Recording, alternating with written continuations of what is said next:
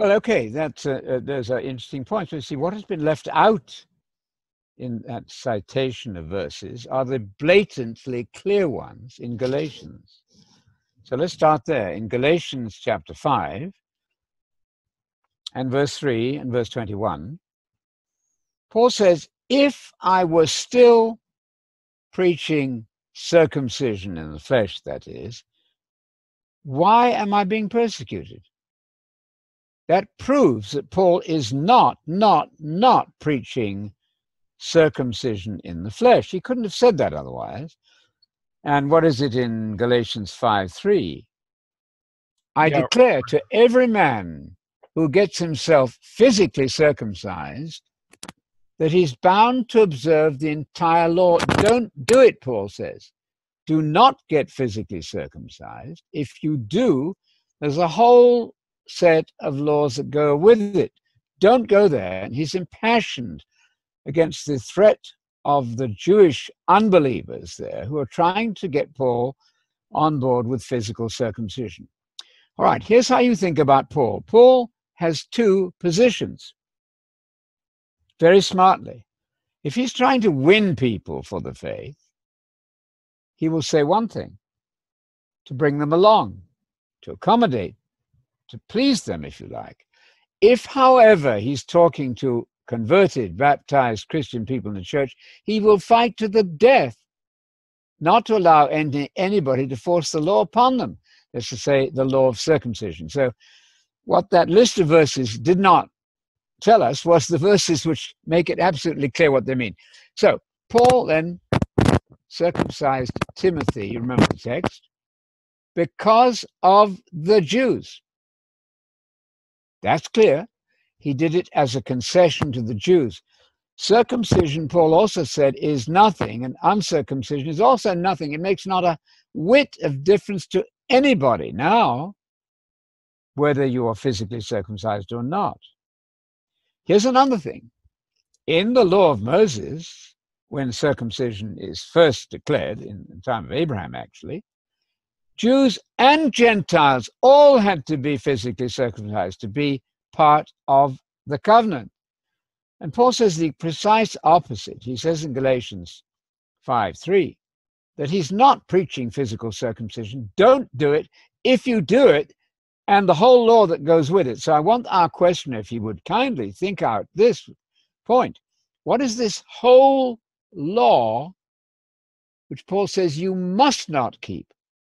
Because if you do, you're doing away with the cross and you've become unchristian. You've lost the faith. So there's a stark contrast between the law of Moses in the flesh, in the letter, and the spiritual law of Christ, which is a fulfillment.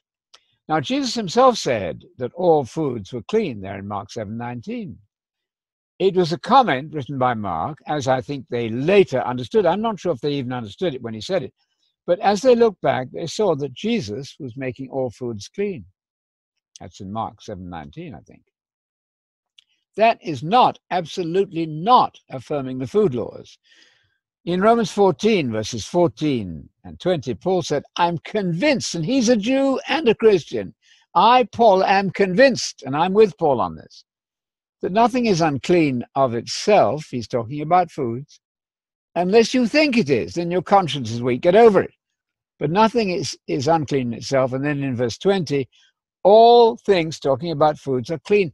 He is not enforcing the food laws. He never enforced the Sabbath. He does sometimes, in order to win Jews, accommodate to them to bring them along. So Paul has two positions. One, in view of trying to win Jews to the faith, they're not already there. Secondly, a quite different and firmer position, once they are part of the Christian faith, then they should not be physically circumcised. That is very radical, but that's clearly, I think, what Paul said. I tell you, all of you, in 5:3 of Galatians, don't get circumcised in the flesh. If you do, but don't do it. If you do, you're going to have to keep the whole law. Stay away from that. Come with Paul into complete freedom.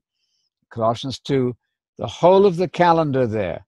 The Sabbath, that's the weekly Sabbath, the annual holy days, and the new moons monthly.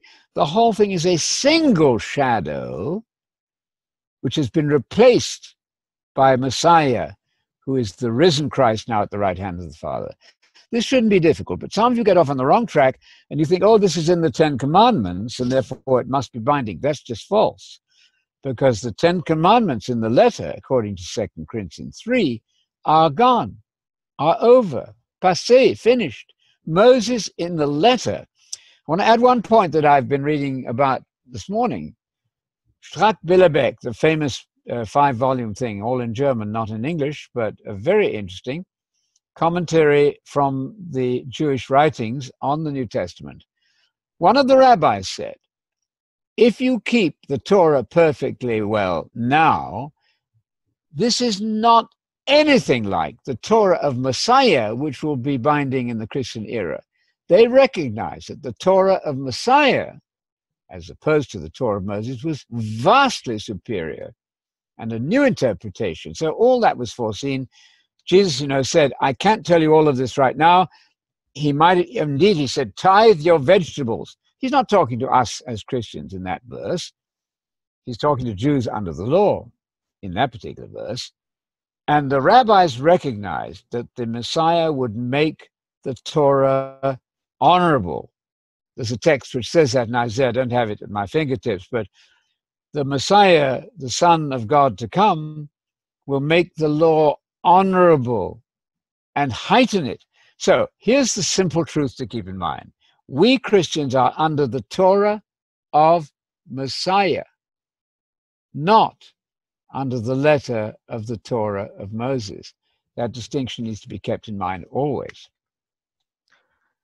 The history of Luke, as I call it, he has things like this said by Paul. But this I do admit to you, that according to the way, which they call a sect, I, Paul, speaking here, worship the God of our ancestors, and I believe everything that is in accordance with the law and written in the prophets.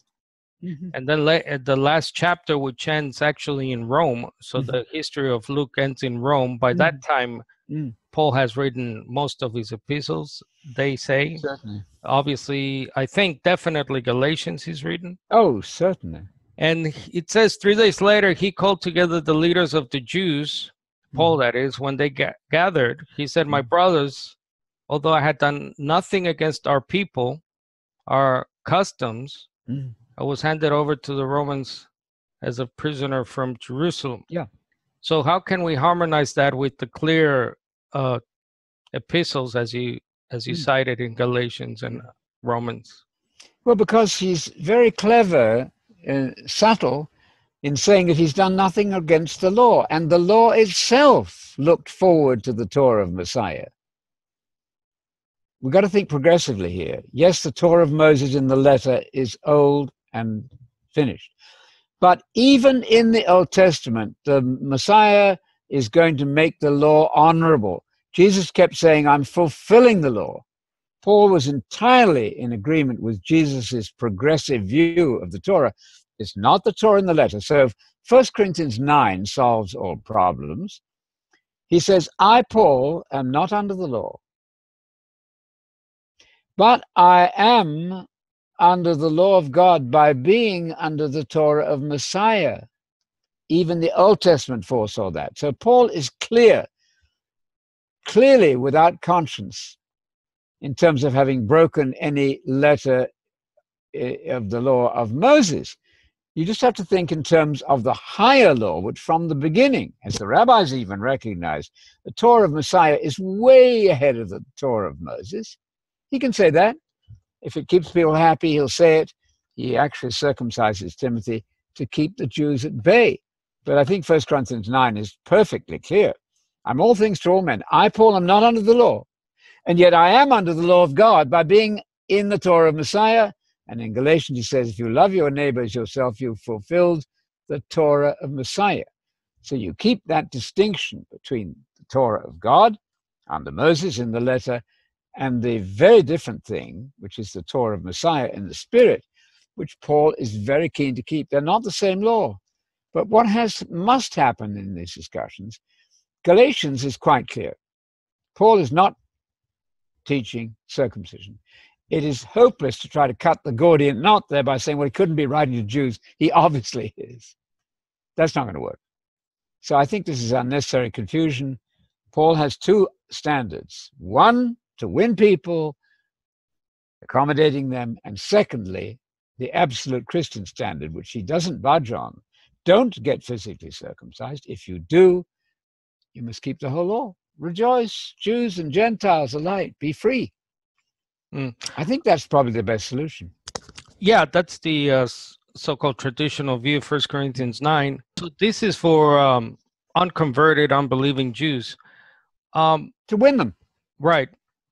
How does this apply, though, to Jews that are Christian, like in Acts 21:24?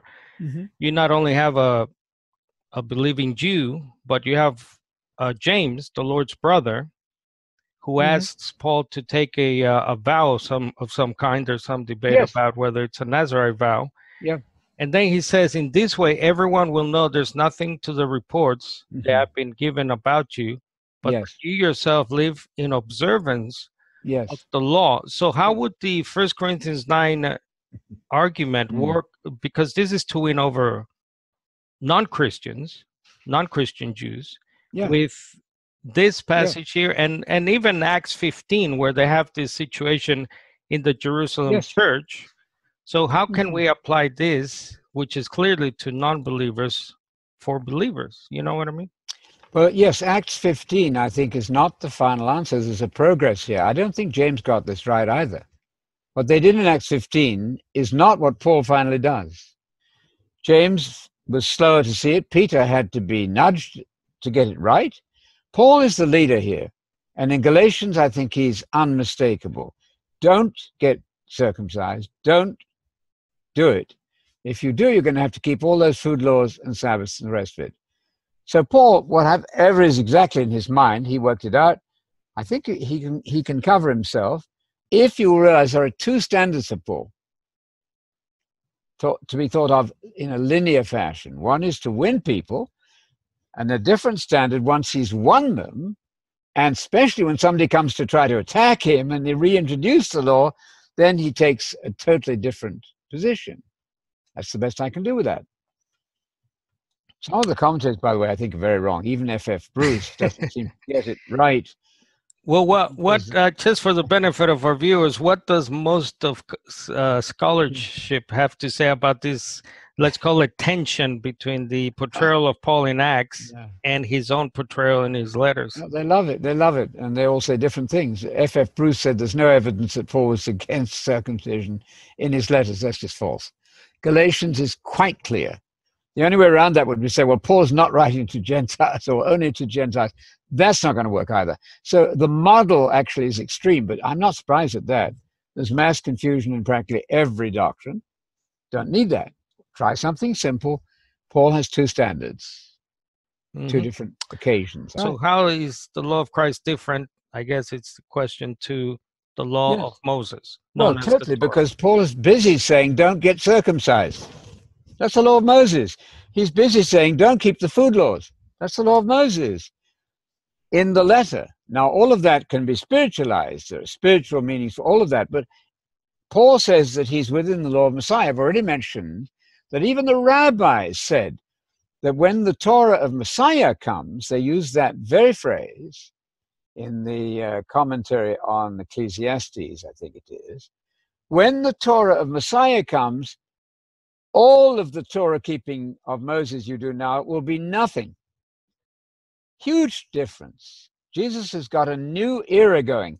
He's the risen Messiah. Moses is dead.